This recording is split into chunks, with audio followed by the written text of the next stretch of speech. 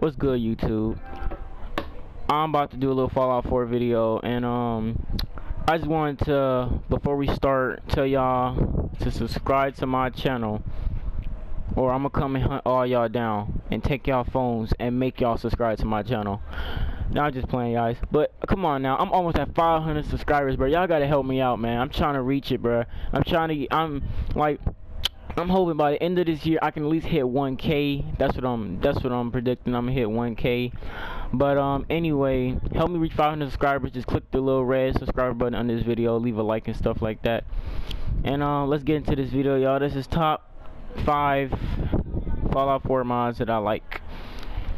Now the first one is obviously the Sanctuary Hills revamped PS4, because you know, like, that's like my favorite place to build up my base and stuff.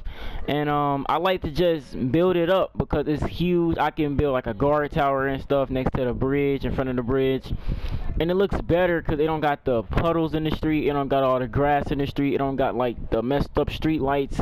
The houses look a little better. And yeah, that's it. Before we move on to number 4, I was playing on Xbox One a little while ago while I was taking my YouTube break. My video is, I think that was like 2 months ago. Anyway, go check that video out. But while I was on my YouTube break, I was playing on Xbox One Fallout 4, and they had this mod called Place Anywhere mod. And basically you could just place anything anywhere. All you had to do was set it down, then pick it up, and then push X, and you can place it anywhere, even in a red zone. So I was looking for that mod on PS4, but it seems like it's not on here, and I'm hoping somebody will make it. If you see this video and you make mods for PS4, please make that mod and tell me. I will download it. Okay, anyway, y'all, moving on to 4 of the list is no build limit.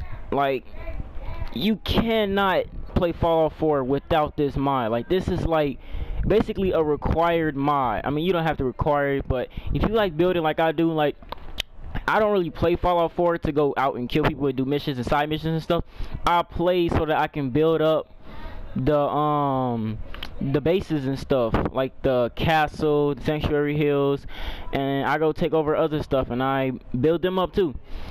But this is what you need, because the build limit will go over. I place a lot of stuff. I go into detail about why I'm placing stuff. I go into very deep detail. I place stuff on shelves.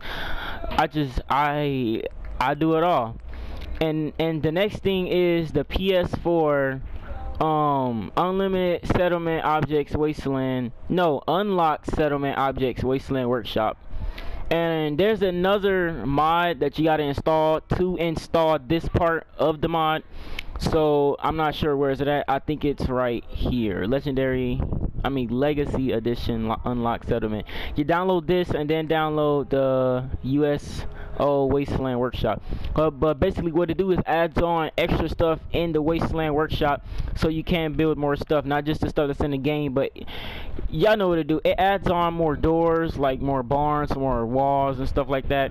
And it's basically just extra stuff. Like, really, I haven't looked through all of it, so I'm not sure, but all I really do is use the walls, the doors, the chairs, and all that stuff.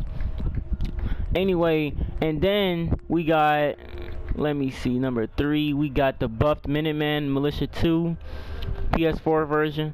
I think this was originally on Xbox One. They brought it over to PS4, but anyway, I'm not sure. Anyway, guys, I'm out of breath. Take a deep breath real quick. Anyway, you throw up a flare basically, and like, I gotta update it. You throw up a flare and they come in with this, like as y'all see, the classes right here is level 5, 15, 25, 35, 45, 55, 65, 75, 85, 90. And that's a veteran musketeer level 90. Now, I don't think I have that one. I think that's part of the update. You think you got the level 55 power armor unit? I haven't seen that one yet. I've only seen the Ranger level 45. I haven't seen the other ones yet, but I'm about to play right now after this video, so I'm gonna see it. Update it real quick. Downloading. That's done. Enable. Okay, moving on to number 2, the cheat container. Now, if you like I said before, if you like building, you're gonna need this mod. It's just like the unlimited space mod. You're gonna need this mod because it puts a container next to the workshop thing, the little red workshop thing, and it feels like with all the circuitry and the concrete and the wood and the steel, like basically it's all the materials you need for building and stuff like that. Like dude, you could, like, if you, all you gotta do is take everything out the container and put it into the workshop, and you can build almost anything you want. I'm not sure about everything because there was some stuff I weren't able to build. I'm sure they're gonna update the mod or whatever. But the other thing is the development room. This for number one, the development room, developer room. My bad.